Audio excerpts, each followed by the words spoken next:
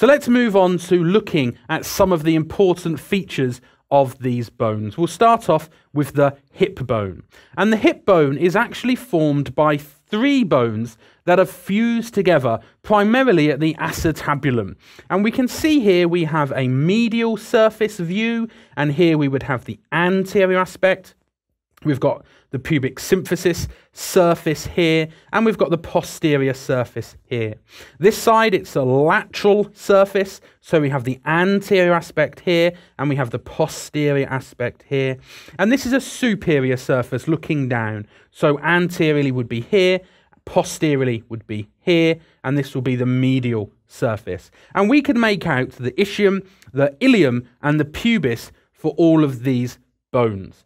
You just completed your first video of the world's best medical exam preparation.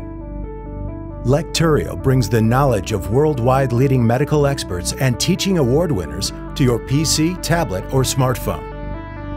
Prepare yourself and check your progress with thousands of quiz questions customized to USMLE standards. And the very best, you can get in touch with our medical experts personally. Visit lecturio.com now and continue with the most inspiring medical education around the globe, anytime, anywhere.